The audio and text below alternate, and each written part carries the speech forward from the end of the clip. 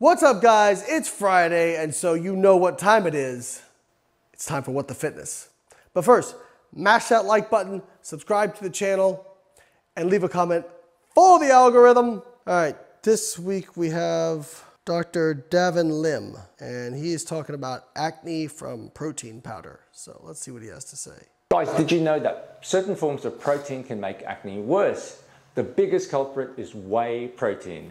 The reason being is that it's got a very high absorption, which means it spikes up your glucose levels, and this can cause acne. So if you're more prone towards acne, consider various other protein sources, including egg whites, soy, plant proteins, and meats. So, by the way, solid hand tattoo, bro. I feel like I'm like the only one left that doesn't have tattoos now. And now, even when I see a cool tattoo, I'm like, I want to be different. Anyway, his reasoning for why whey protein is going to give you acne, because it spikes your blood glucose. So I don't know if you know this, Dr. Lim, but there's no glucose in whey protein. I mean, there's like a small amount of lactose sometimes. Can your blood sugar go up? Insulin goes up in response to whey because protein is an insulin secretagogue, but I have not seen much evidence that glucose goes up in response to whey protein. And if it does, it's just from endogenous glucose production from gluconeogenesis. So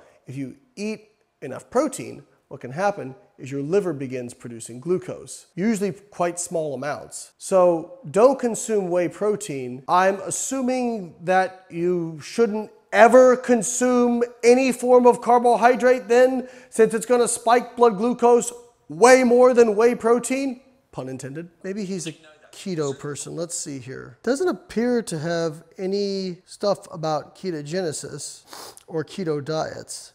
And most of his stuff appears to be mostly focused on skin and like, it may be fine. This particular claim here about whey protein, of course it has the most views of anything he's done, because when people talk nonsense about nutrition, that always gets eyeballs. Again, Dr. Lim, perhaps a nutrition course would help with this.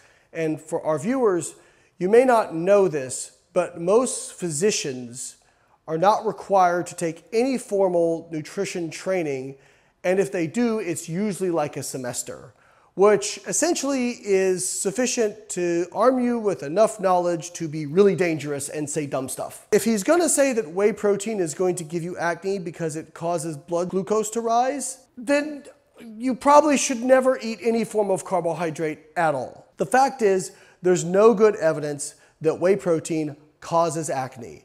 There is not good evidence for this. People say the same thing with dairy. There's like some modest correlation data, as well as like some mechanistic data that dairy may cause acne. But as far as whey protein, that's never been shown to my knowledge. And certainly the mechanism he's proposing, which is it increases blood glucose, therefore gives you acne. Okay, so you went from A to B and then B to Z. Exactly how does an increase in blood glucose give you acne? Like, how does that cause acne?